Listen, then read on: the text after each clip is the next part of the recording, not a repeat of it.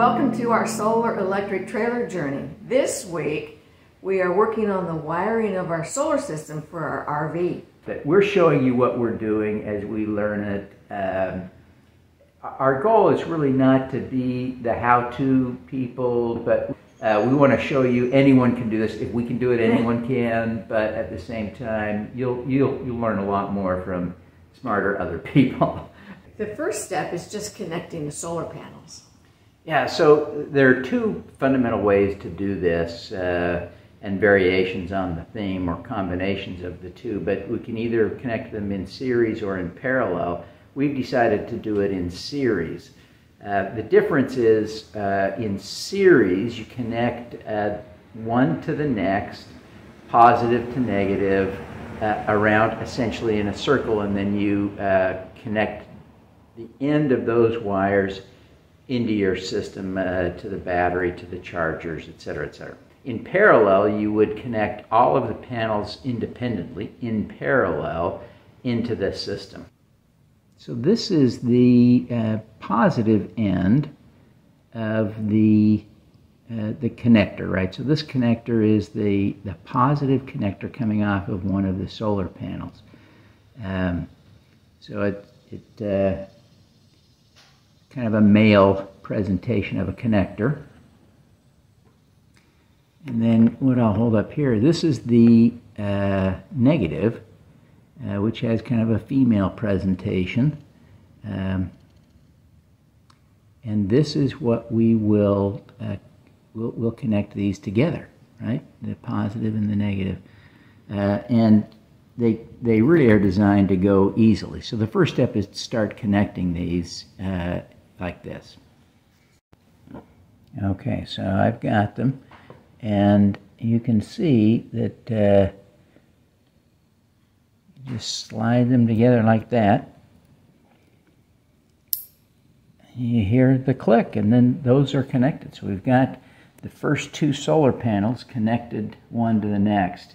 Step one accomplished for the first pair, and we'll do that for the rest of the solar panels.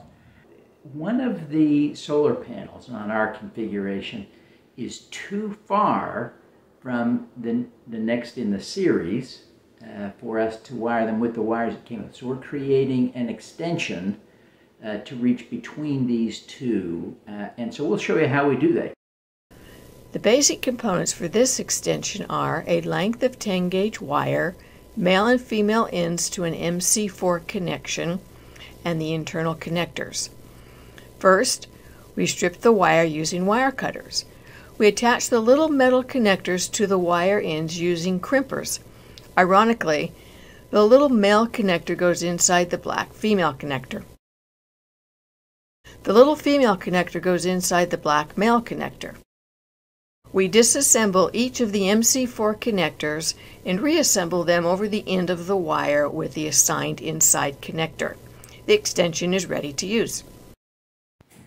Okay, at this stage, what we're trying to do is to connect this solar panel here to the one that's right here that the camera is sitting on. Let me see if I can show you. It's right there.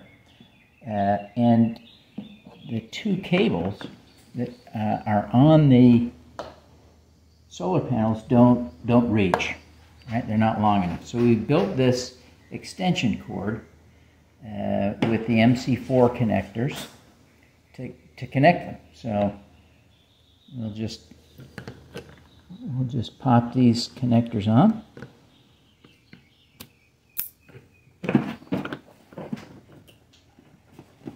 And we now have all of our solar panels are now connected to one another in series, and we're ready for the next step.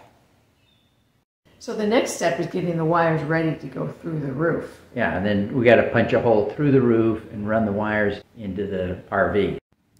So here is the last unconnected negative end from one of the solar panels, and we'll just connect that end to the black wire using the MC4 connection. Just click that into place. There we go. So now we will click the, this is the last positive that was unconnected, right? It's not connected to any of the other solar panels. And of course, you don't want to just connect all of them in a circle, right? You want to connect them into the RV. So there's going to be one positive, one negative left.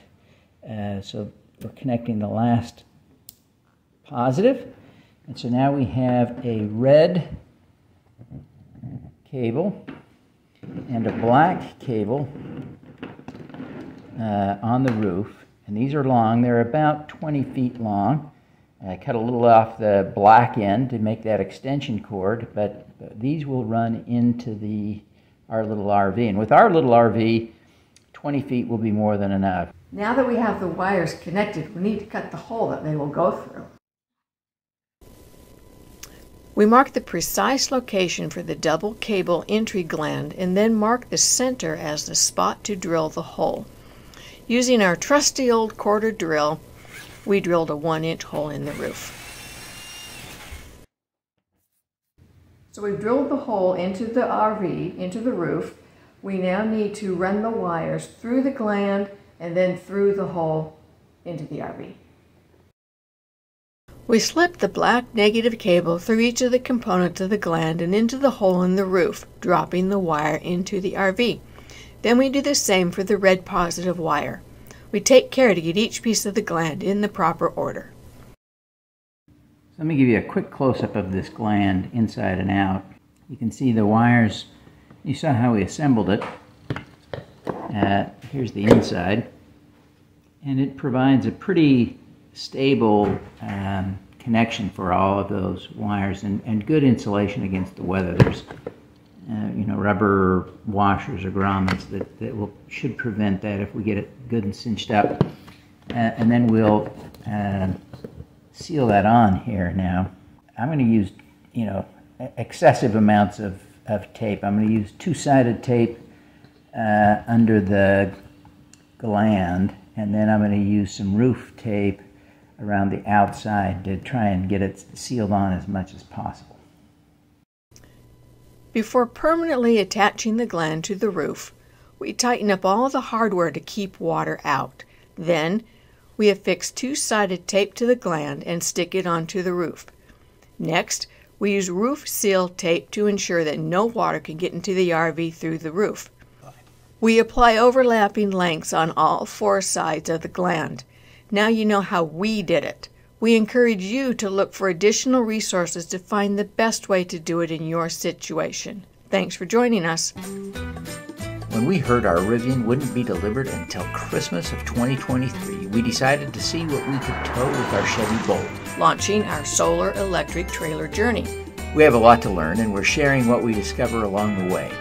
We've added solar panels to our Aliner Scout Popup trailer, preparing us for doing the same on a bigger trailer when the Rivian arrives. Join us by subscribing now.